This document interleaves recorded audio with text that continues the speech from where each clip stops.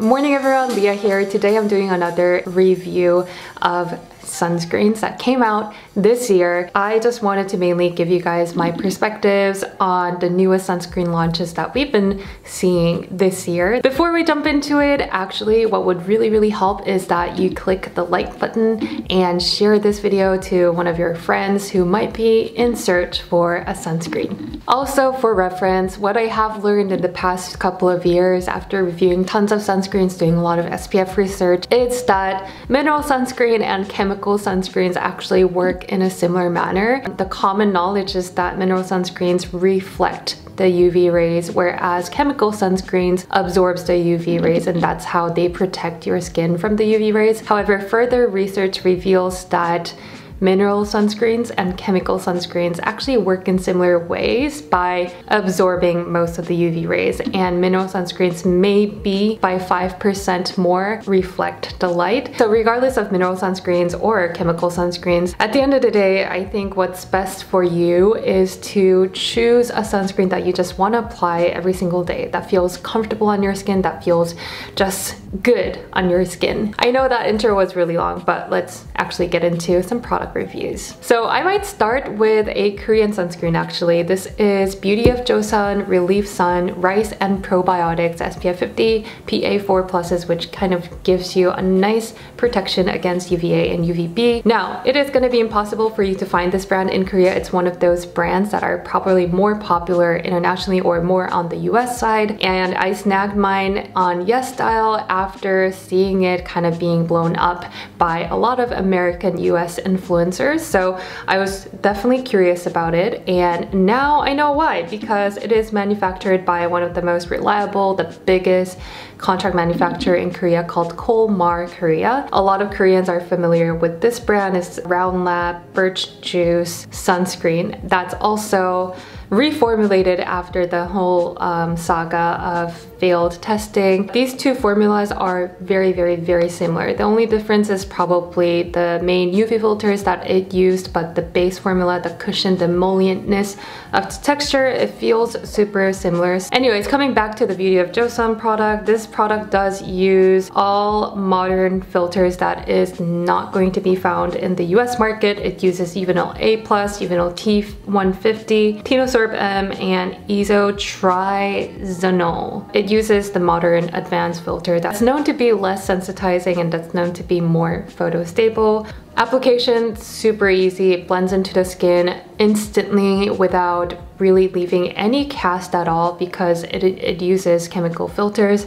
But what I really do like about this is that it just feels like it's the right amount of moisture. It's not too greasy, too heavy. It has that kind of perfect balance of maybe oil and water for my skin, and it leaves your skin really kind of velvety, soft, smooth. So I really have no complaints about this product. I would definitely comfortably give 5 out of 5. I think this would be a really great all year round sunscreen for most skin types. If you live in the States, you just want a sunscreen that's pretty similar in terms of the texture to the Beauty of Joseon, I would definitely recommend you to check out Laneige Hydro UV Defense Sunscreen SPF 50+ Broad Spectrum. Now, Laneige is a Korean skincare brand. This product is manufactured in Korea by the More Pacific Corporation.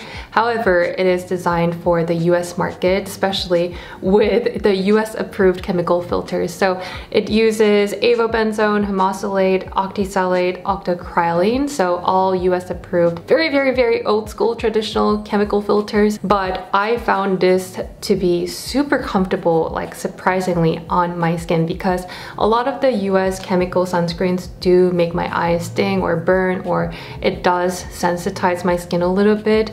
However, the Laneige really nailed it. It really is a great comfortable, creamy emollient formula that just breaks into your skin easily. It kind of does have that hydro-ness or water breaking texture that I was pleasantly surprised by, and I've been enjoying it ever since. The best part about this is that it does not feel oily. I know a lot of the chemical sunscreens out in the United States, they tend to be a little bit oily or leaves that dewy, glowy, or greasy finish, but this actually feels like it just leaves your skin with a very natural finish, and I really enjoyed about that. The only con about this product is definitely the strong scent. I'm not a huge fan of that, but it does the job, and the scent or the fragrance really doesn't linger around, which is something that, you know, I can compromise. I'll give it 4.5 out of 5. Next we have Tatcha, the Silk Sunscreen Hydrating Mineral Fluid SPF 50 PA 4+, which I appreciated because for US sunscreen you don't need to do the PA rating system, but they did it,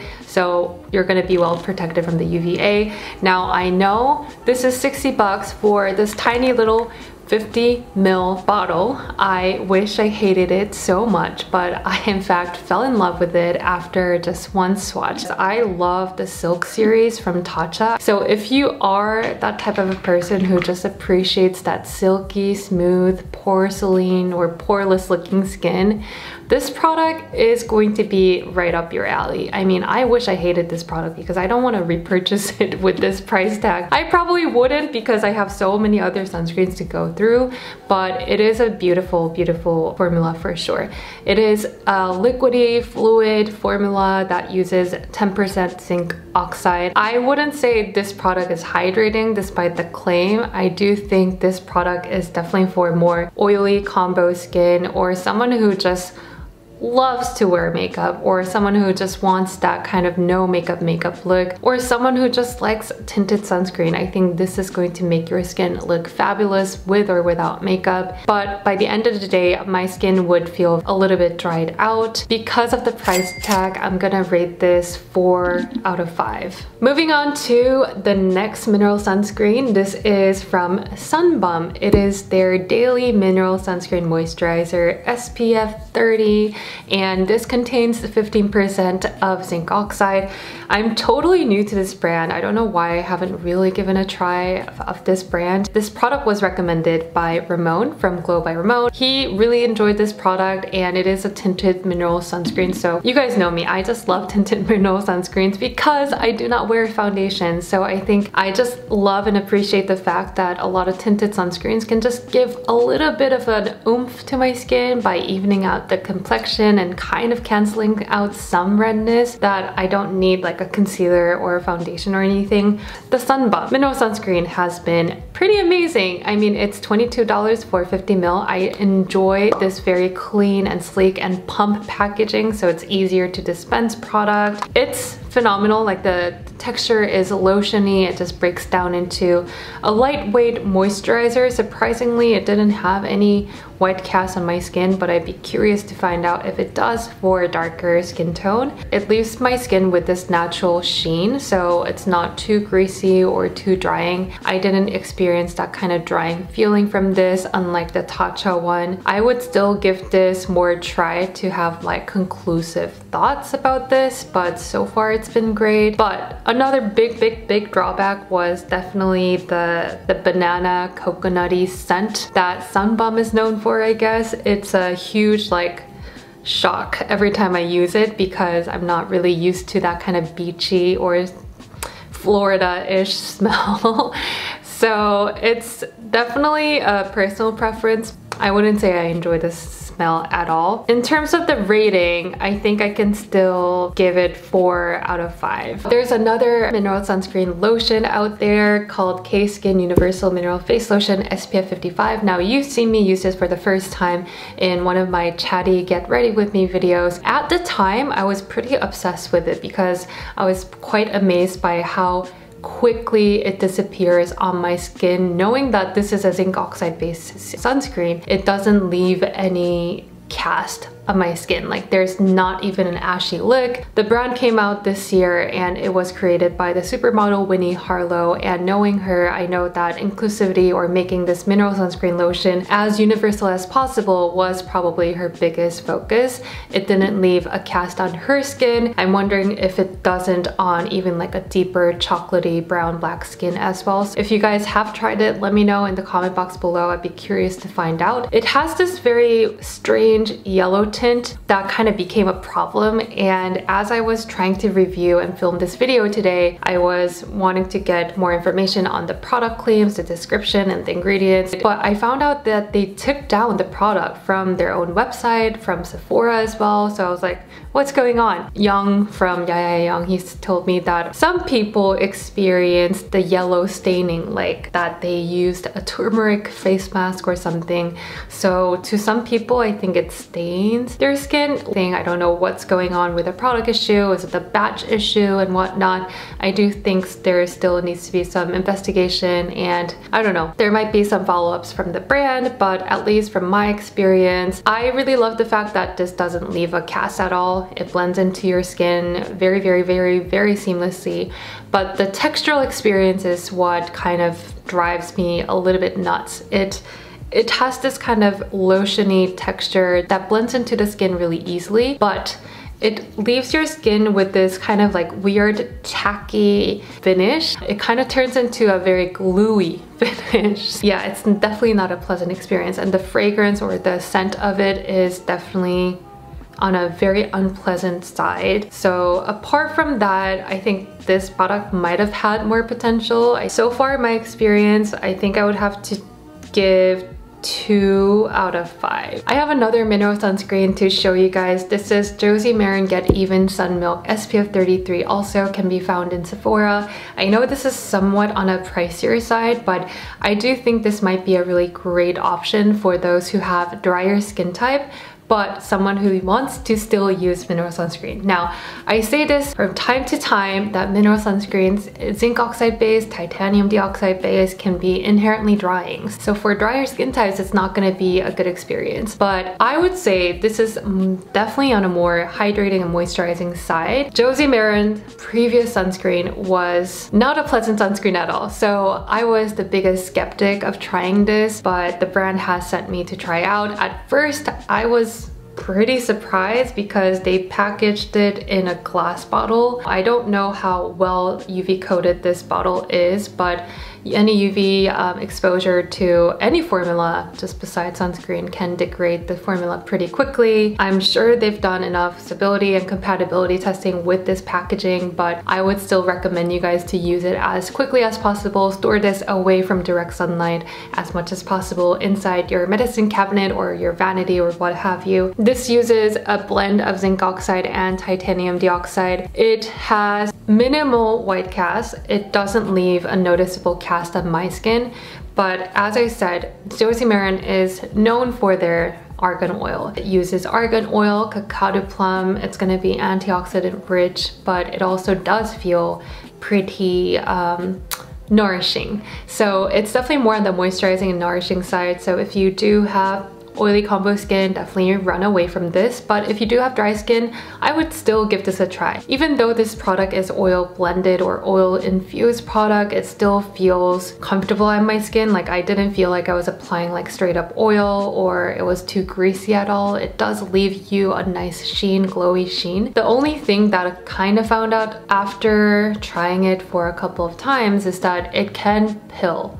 It can pill under your makeup. So you might wanna make sure that you clean all those kind of strings up before you move on with your day, because it'll definitely pill. Besides all that, I think this is still a beautiful sunscreen, so I would still rate this 3.5. What do we have here? This is the Glow Recipe Watermelon Glow, oh my gosh, Niacinamide Sunscreen. It uses a blend of zinc oxide and 3 different chemical filters that are approved in the United States, including Hemasalate, Octisalate, octocrylene.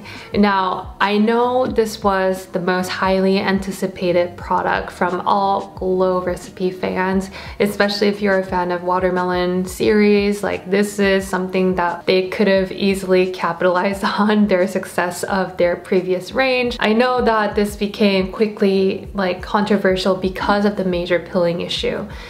I really do enjoy the formula. I could definitely use this all year round because it's a hybrid sunscreen. It's not too drying, it's not too greasy. It gives you that nice Glow Recipe signature glassy, glowy, dewy look.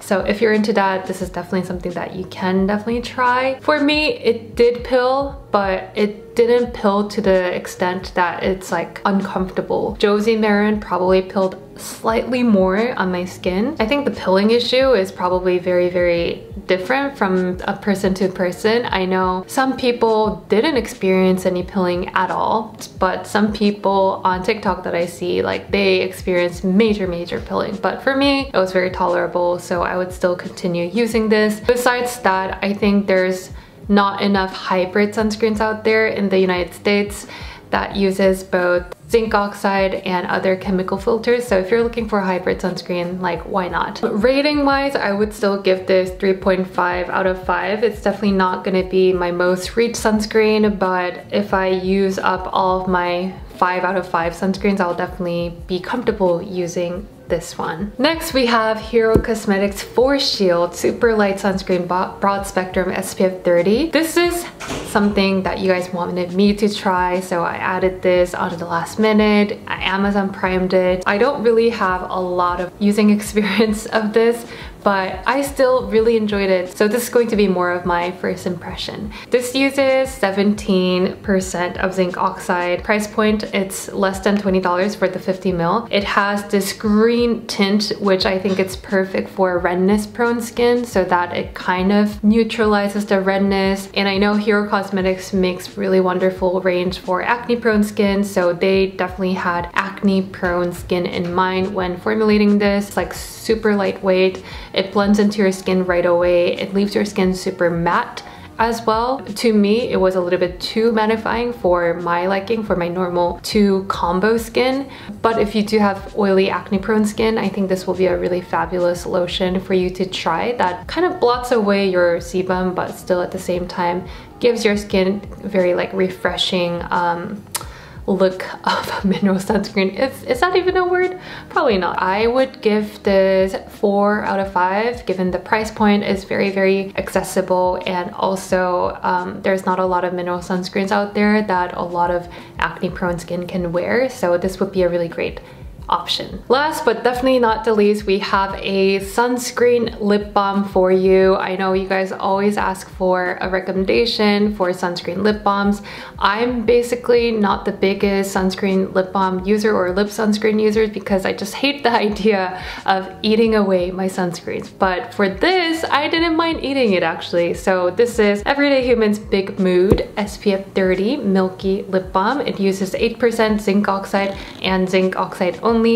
And I thought this was going to be super drying or like super white casting on my lips because it's zinc oxide. What can you expect? I have very dry lips, so I didn't want to use a zinc oxide based something to further dry out my lips, but this proved me wrong. I was pleasantly surprised and I've been very enjoying this product so far. It tastes like a sweet oat milk latte. It doesn't leave your lips super white casty. Of course, it does have some white cast, but what I do is I would apply this first and then I would coat it with a lipstick or something like that so that the white cast is kind of like wiped away. It does serve a really great function, so this is a 5 out of 5 for me. So that was it for today's roundup video for all the sunscreens that I've tried from 2020 January till now. I hope you guys enjoyed it. There are definitely a lot of great formulas out there that you guys should try and can try. You know, if you are using something that you already love, definitely no need to switch it. I think the best sunscreen, again, is the sunscreen that you'll really want to apply on a daily basis, and I hope I helped you find something for you. All in all, I think I'm excited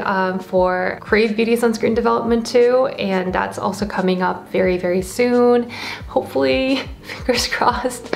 Again, if you have liked this video, please support this channel by giving a like and also share this with your friend who's looking for a new sunscreen. Thank you so much again for watching. I'll talk to you guys later. Bye!